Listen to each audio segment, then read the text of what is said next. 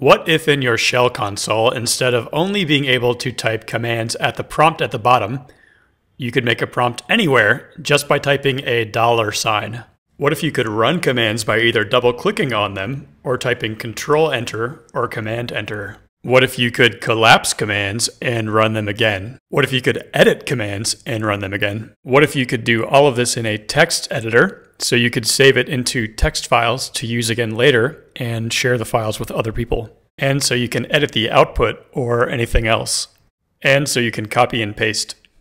What if you could optionally incrementally search each time you run a command just by typing to narrow down the output? What if you could add simple wiki elements like headings, paragraphs, and bullet points? What if you could type and double-click other things like URLs to open in the browser, directories to navigate the file system, Ruby, JavaScript, and Python code, and SQL statements? And what if you could edit the records in line and double-click to save them back to the database? What if this was all implemented with simple ASCII text and the coloring was completely optional, so there was nothing to keep you from copying and pasting between emails and other programs? What if you could type directories to run commands under, and you could do the same thing for remote directories? What if you could also type words that are kind of like commands with menus that you could navigate with the mouse or the keyboard? What if you could make new commands and menus just by typing them and then be able to call them from anywhere?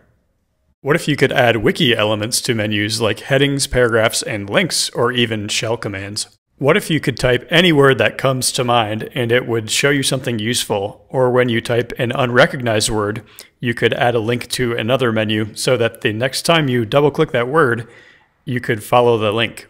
What if you could make menu items run Ruby code just by double-clicking items that don't do anything yet and following the instructions? Or what if you could create menus just by putting simple Ruby classes into your home directory in a dir called menus?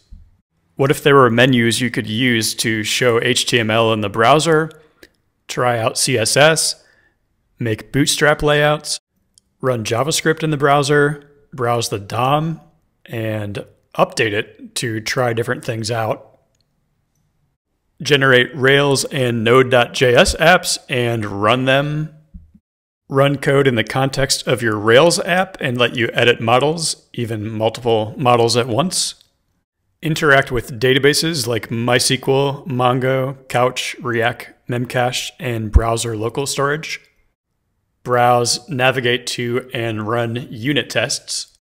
What if menus you create in existing menus can be accessed through web interface and through the Xiki shell command? Long dramatic pause. You can do all of this with Xiki. Go to xiki.org to check it out and install, and follow Xiki on Twitter to tell us what you think.